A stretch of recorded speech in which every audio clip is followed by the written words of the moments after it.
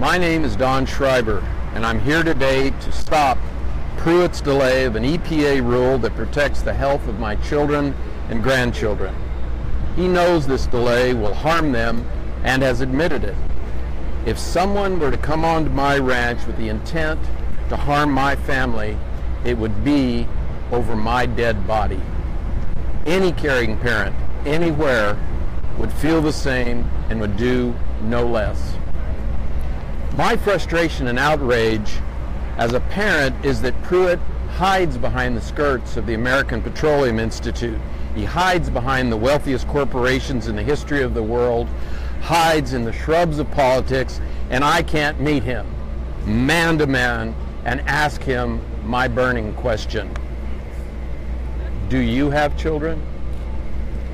Back on May 12, 2016, when EPA announced the rule that Pruitt seeks today to delay, the EPA said, quote, "These new actions will protect public health and reduce pollution linked to cancer and other serious health effects," end quote.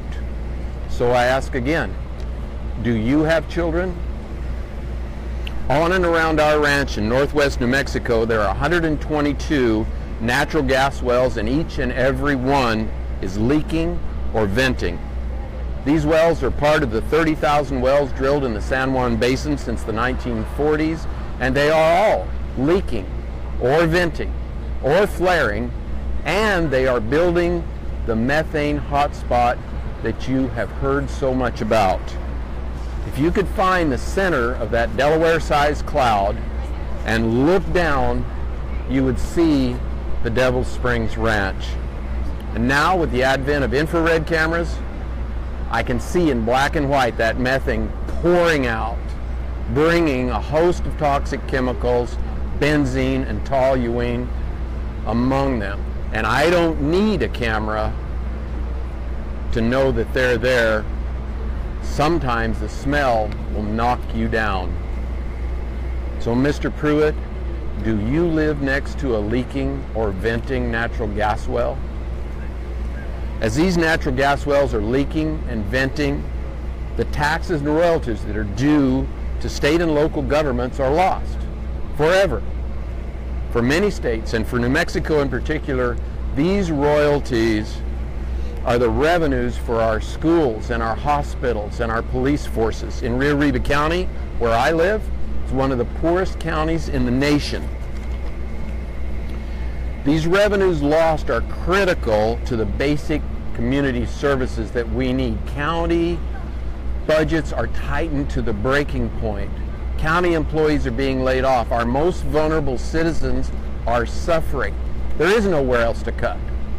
So, Mr. Pruitt, I ask you, do you live in one of the poorest counties in the nation? When I graduated from Farmington High School in 1966, many of my friends and neighbors went to work in the oil and gas industry. And now my ranching neighbors, they hold or have held jobs in the oil field.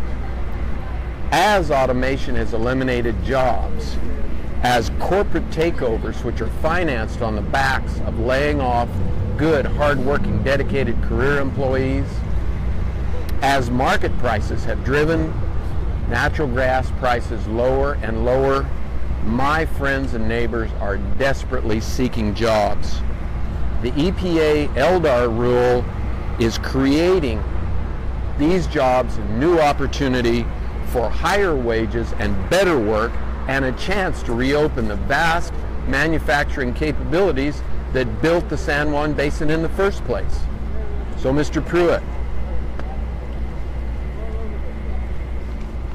is one of your close friends a laid-off oil worker that is looking desperately for a local job? Mr. Pruitt, your delay puts the health of my children and grandchildren on hold for 2 years. Mr. Pruitt, your cuts that will result from the delay cuts our state and local government revenues for 2 years. And finally, Your delay halts the creation of good-paying jobs that are critical for 2 years. So Mr. Pruitt, come to New Mexico. Come to the Devil Springs Ranch. See those wells and smell them. Meet our grandchildren and children. Meet my friends and neighbors and see how much this rule means to us.